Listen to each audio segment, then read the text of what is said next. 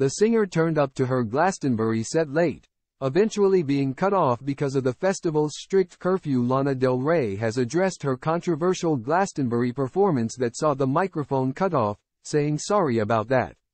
The chart-toppers show at Glastonbury started late, which meant festival organizers made the decision to turn her mic off to comply with the strict midnight curfew. On Sunday, the summertime sadness singer took to the stage at London's Hyde Park, and made light of the performance that left her fans on the edge of tears, reports The Mirror. When introducing her track Diet Mountain Dew, Lana joked, "I think is where I got cut off last time. Sorry about that." Ahead of her final track, Video Games, she also made a reference to the events of Worthy Farm. She added, "It's worth it if the power is cut." Lana was due on stage at 8:40 p.m. She was only 20 minutes late as she arrived on stage at 9 p.m. and finished her performance just before the 10:30 p.m. curfew. At Glastonbury she arrived on stage 30 minutes late, saying she was getting her hair done. She was due to take to the other stage at 10:30 p.m., but did not step out until around 11 p.m. Glasgow have a strict midnight curfew and Lana's set had been due to end at 11:45 p.m., but was still going on more than 15 minutes later. Fans even threatened to leave if she didn't show up within good time, and she was welcomed on stage by a series of boos from the crowd.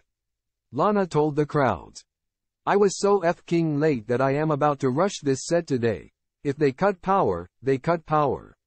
I am super f***ing sorry. My hair takes so long to do.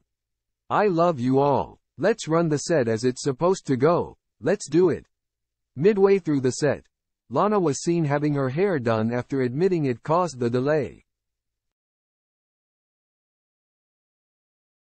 The songstress was seen sitting on a chair in between tunes as a stylist came onto the stage to change her locks as she continued to perform. As the clock hit midnight, the mic was cut. The image of Lana on the big screen was then replaced with an advert for the festival's Arcadia stage popped up as Skepta B2B Jammer's performance began in a brutal dig.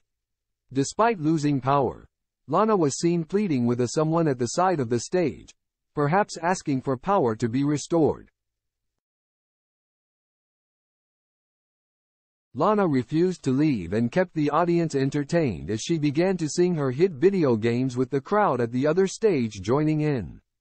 However, some fans couldn't help but feel disappointed as one told The Mirror, "It was beyond a joke. She had a headline set and ruined it by being late. I'm gutted we didn't get to hear her full set list." After her set, the 38-year-old's performance continued to dominate the Twitter sphere and those visiting Glastonbury.